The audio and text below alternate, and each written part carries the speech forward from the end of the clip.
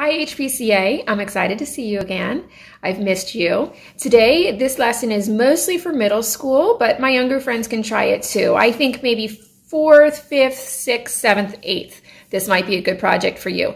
We are going to do a pencil drawing. So all you're going to need is a regular pencil.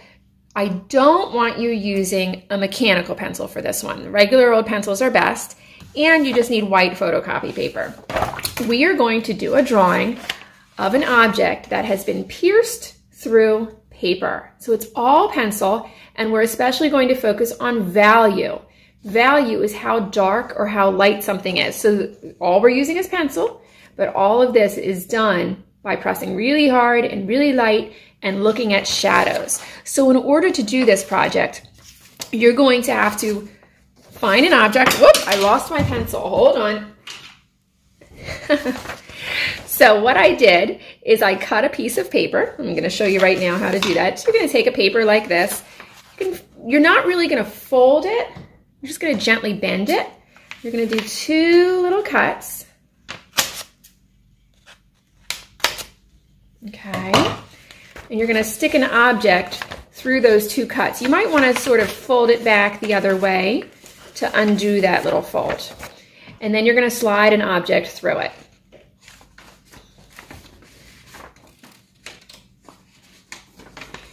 All right, I'm going to slide that pencil in there. It might tear a little bit, that's okay.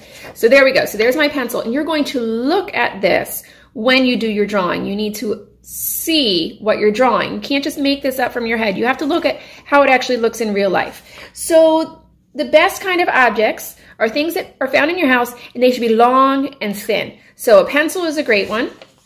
You could do, there we go. I have a Q-tip is a really good one.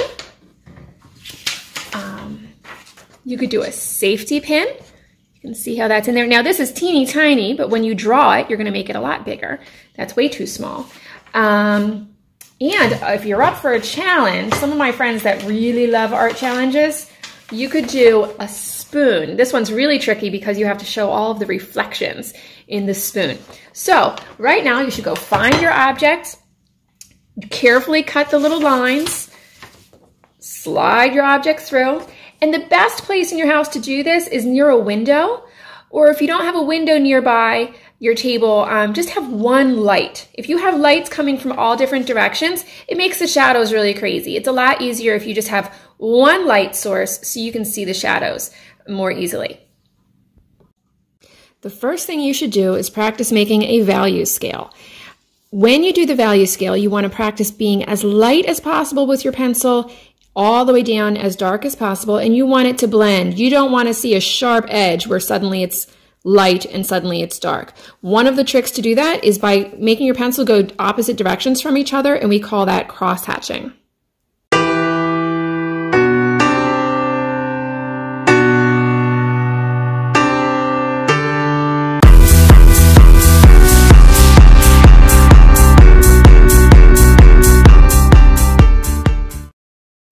So after you've practiced your value scale, you can actually start drawing your object.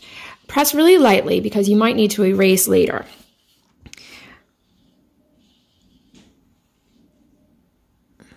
And it's okay if it's not exactly the same size as your original. I'm going to make this Q-tip a little bit bigger.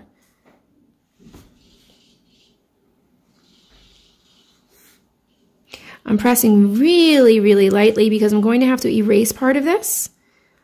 Also, friends, you know I don't like you to use rulers. Try your best to draw any straight lines by hand. But I'm not there to catch you, so if you really want to use a ruler, I can't stop you.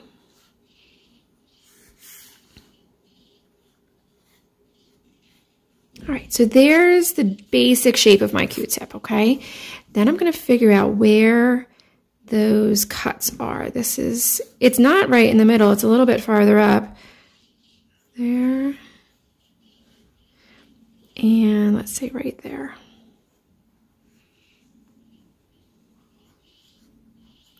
Okay, now the reason we press really lightly is because we have to erase there.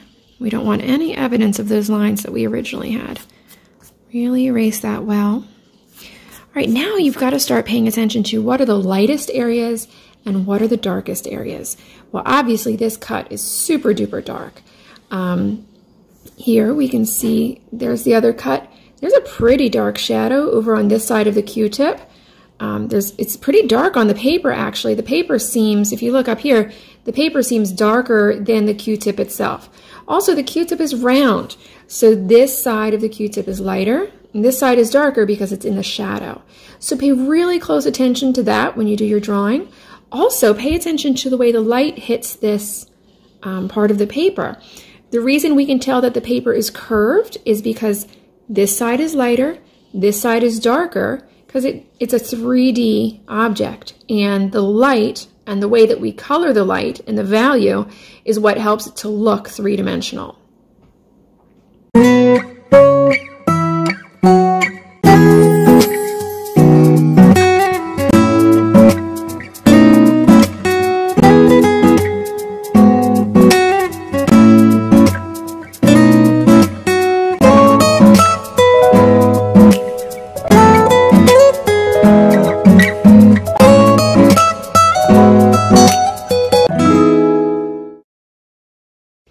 So that's the end of it.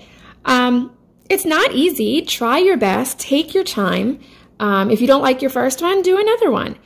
You saw at the end how I blended here. This is because I wanted the paper to look smooth, but I didn't blend these edges. I wanted some of these edges to stay very sharp. So some of you might just want to blend the whole thing. Don't do that. It's going to kind of ruin it and make it all look smushy and mushy and weird. Try your best. Send me an email of what you came up with when it's done. I'm really excited to see how these turn out. Bye, everybody.